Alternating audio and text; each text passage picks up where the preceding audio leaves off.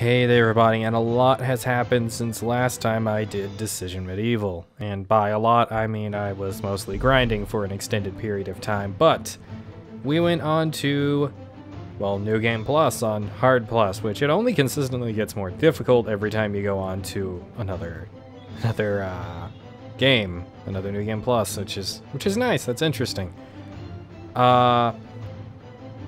I did this to make level grinding and everything easier. We have everything right now. We have everything unlocked.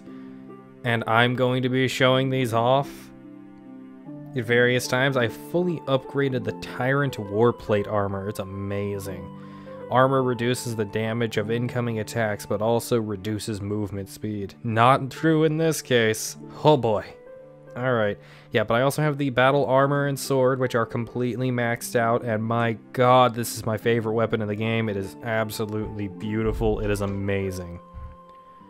Now, I was going to get the random stocks that you can get in this area, but that's not really necessary.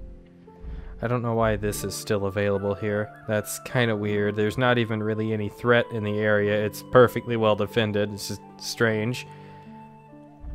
But I think I'm going to end up saving that for another time or just skip over it. And that's because, well, with Flash games going down in almost a month and a half now, oh boy, there's not much time left to do things like that. And it's not going to form as a great guide in the future then either. But we can jump in to survival on the lower end, and we'll take this out and handle this really quickly, and it's so easy to do with all the stuff we have and it maxed out, and it's just so much fun. Yep, I do have a bear trap. I have leap. I have stability, which essentially makes me an unstoppable force of nature. Look at this. This is insane, the amount of damage I am pulling off here. I am in love with this. I forgot how good it felt in this game to be so insanely broken. This is what the Berserk Muso should have felt like. Okay, let me out of here.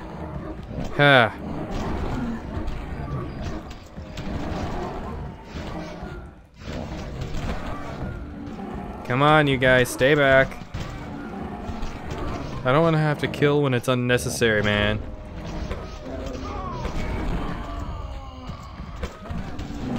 Just regenerating my health. Come on, guys, stay back there. Okay, health regenerated. Ah.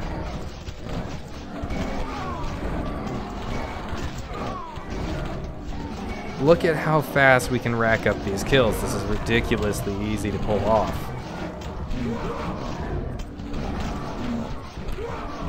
Alright, come on now. Even more. They just keep coming in greater and greater numbers. And stronger numbers. And it is so good.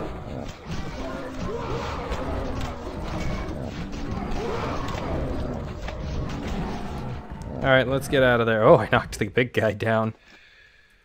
So going over here will allow us to heal a little bit, and then I'll worry about getting back over there.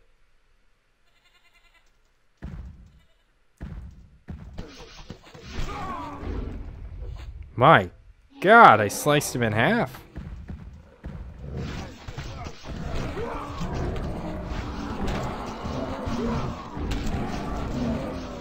Oh yeah. Right back to that slaughter fest.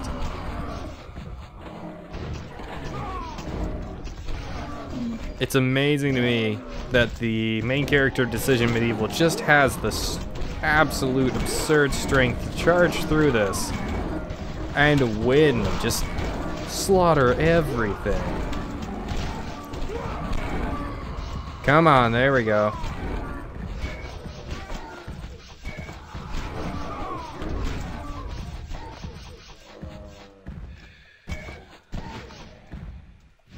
Ah, you too?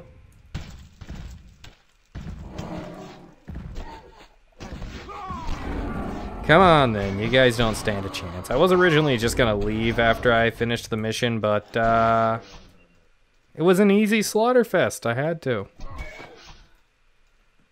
And with that one mission there, if you want, you can get the shield and you can get the tyrant armor, the sword and shield and the tyrant armor, almost right after you get the final master or get the master of war, and they are so worth it. They are so insanely worth it, especially if you're having a hard time. These things make the game relatively easy, and that's just a good thing for players who are having a difficult time to do. Now, the North survival area. That one's interesting. Okay, everyone. I'm just going right into the fray. Now, I think there's an achievement in this game, or Decision 2. Was it Decision 2? I think it actually was Decision 3. Where you can get a specific thing for enslaving a set amount of orc trolls in a level. Well, not enslaving, capturing. Okay. Whew. Get out of there. My health needs to regenerate. There's even a stash in this level, which is kind of cruel. Okay. But down here, over the side, you'll actually have your last storehouse. Yes, it is genuinely the last storehouse in the game. There is pretty much nothing else down here, though, but if you wait around here long enough, the enemies will actually prioritize the area down here and slaughter the troops down here. Unlike Decision 3, these areas don't form as boss areas, and they more so form as areas where you can just grind infinitely for all the money and cash you need. Come on. I would have loved to have actually wiped out the threat here, like entirely, and just keep going for hours on end, like an hour of just fighting this, and the threat is gone. It might be temporary for like an in-game week, but that would have been cool. Oh my god! Okay, that was not, that wasn't what I expected when I walked over there. No, don't touch me. Oh my god. Yeah, and unlike the other one where you're sitting on a, whoa, mission timer and everything, this one you only really have to worry about surviving an actual amount of time instead of, you know, having a set amount of things to kill and lasting out 5 minutes. You only need to last 2 minutes in the area and then you can just leave. Come on.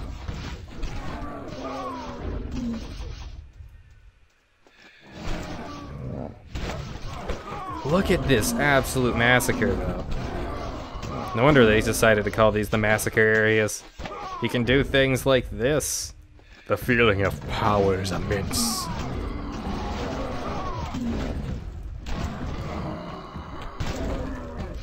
My god, okay. For a moment, I was thinking that was my end. Quake Leap. I love this thing. I never expected to love it. I completely forgot it was good. Hey, bye.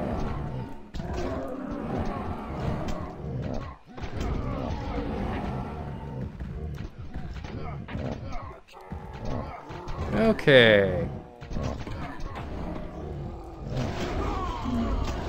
Yeah, I've already maxed out all the weapons with the exception of the bear traps off screen because, like I said, the bear traps actually aren't worth it to max out.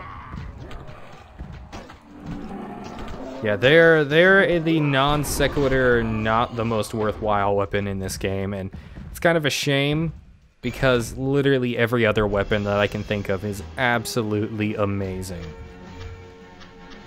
But yeah, we got all of that. We accomplished all of the I think we got all the achievements. I think. Yes, we did. We have storekeeper. Find 15 storehouses. Oh. The last storehouse for this playthrough is down here. There we go. So now we actually have all the achievements, and there you go. That's how you get them all. Just watch the playthrough, and it gets you there. Now, there is a way to, you know, save Flash games and keep them around. It's a pretty huge download, though, and it's not going to fit on most computers for the people that want to play these things. So I'm going to recommend, instead of doing that, watch a playthrough or find a playthrough of these that you really like and it just fits your requirements. And honestly, that is the best thing I can recommend, because I'm gonna leave the mission, because there is a light version of it, but the main version is what you're gonna go for, and the main version is 480 gigabytes. That's insane. And at the end of the day, 480 gigabytes, most people don't have that kind of hard drive right now. I can't say most, just the majority of people. So, yeah. So for now, this is the end of this series. Thank you all, and I hope you have a wonderful day. This has been my last revisit. Maybe last. Still might get those stashes. This has been my last, technically last revisit to Decision Medieval. 100%. Everything is done. Thank you all for coming. Remember to support Fly Anvil by checking the links in the description below, because even though Flash games are done, Fly Anvil is not. And it would be absolutely wonderful to have you guys, you know, be there and do that. Thank you and have a wonderful day. Bye.